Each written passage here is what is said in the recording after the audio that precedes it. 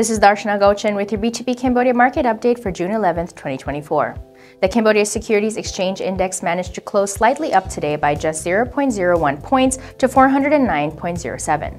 Total trade volume was light but higher than yesterday, with 107,809 shares changing hands at a total trade value of 523.3 million Khmer Rial, or roughly $126,500.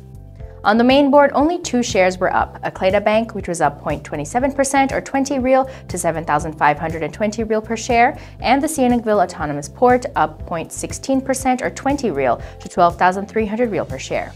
With the exception of MJQ Education and CamGSM, which remained flat, the rest of the main board was down. The biggest percentage loser of the day was Pestec Cambodia, down 1.79% or 40 Rial to 2,190 Rial per share, followed by Royal Group Phnom Penh SEZ, which was down 0.89% or 20 Rial to 2,220 Rial per share. On the growth board, DBD Engineering had a great day, up 2.68% or 60 Rial to 2,300 Rial per share, while JS Land remained flat. DBD Engineering was also the market leader in terms of trade volume, with 181,090 shares traded at a total value of 415.2 million Rial, or roughly $100,800, accounting for 99% of shares traded on the growth board and around 62% of all shares traded on the main board and growth board combined. Akleda, meanwhile, maintained its lead on the main board with 41,785 shares changing hands at a total value of $76,000, which made up close to 39% of the main board's activity on June 11th. The spike in market activity around DBD Engineering can be attributed to the results of the company's third annual general shareholders meeting, which included the announcement of the distribution of dividends for the 2023 fiscal year to Class A public shareholders and Class B founder shareholders. According to the company's disclosure report, a total dividend amount of 1.36 billion Khmer Rial, or over $330,000, will be distributed, with over 1 billion Rial allocated for Class A shareholders and 285.6 million Rial allocated for Class B shareholders.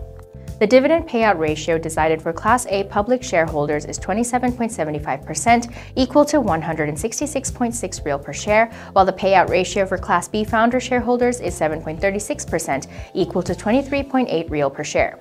The Khmer Rial to USD continued to weaken to 4,116 Rial per US dollar, while the US dollar index was slightly down to 105.25. Oil prices settled slightly higher on Tuesday as the U.S. Energy Information Administration raised its global oil demand growth forecast for the year, while OPEC stuck to its forecast for relatively strong growth in 2024.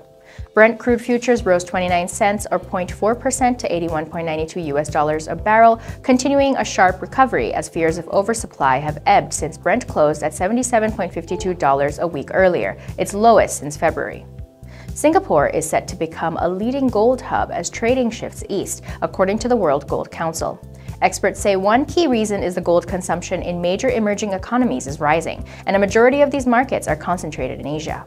Spot gold is trading a little over $2,300 per ounce, up about 12% year to date, and only about 6% shy of the record high it hit last month. Lower confidence in other investment options such as real estate and equities is also a factor behind the demand for gold, analysts say. Apple's shares surged over 7% to a record high on Tuesday, nearly regaining its crown as the world's most valuable company from Microsoft, a day after the company unveiled new AI features meant to rekindle demand for iPhones. The S&P 500 rose 14.53 points or 0.3% to 5,375.32. The Dow Jones Industrial Average fell 120.62 points or 0.3% to 38,747.42. The Nasdaq Composite rose 151.02 points or 0.9% to 17,343.55. This was Darshana Gochan with your B2B Cambodia Market update for June 11th.